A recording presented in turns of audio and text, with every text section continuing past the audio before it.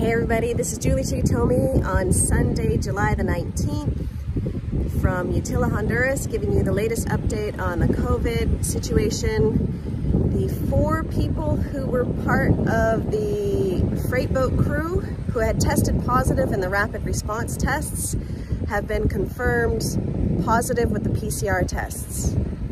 There are 8 more positive rapid response tests that happened.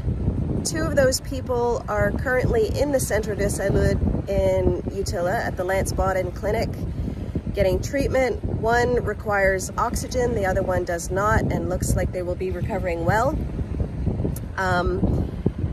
We've just sent off some masks to the Keys with Mr. Cooper, and we'll bring up some more next week.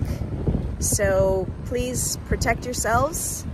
The mayor has also given a update saying, you know, we don't have the facilities to deal with numbers of COVID cases. So please make sure that you protect yourselves so you do not have to be treated. Restaurants and all other businesses are allowed to open now from 7 a.m. to 7 p.m. Monday to Friday, except for the following businesses: the gym, sports facilities like the football and the baseball fields, churches, and bars.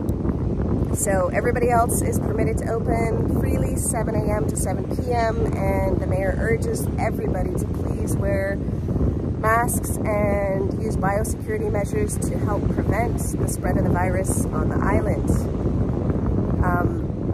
I think that's about it, and I hope everybody is staying safe and healthy.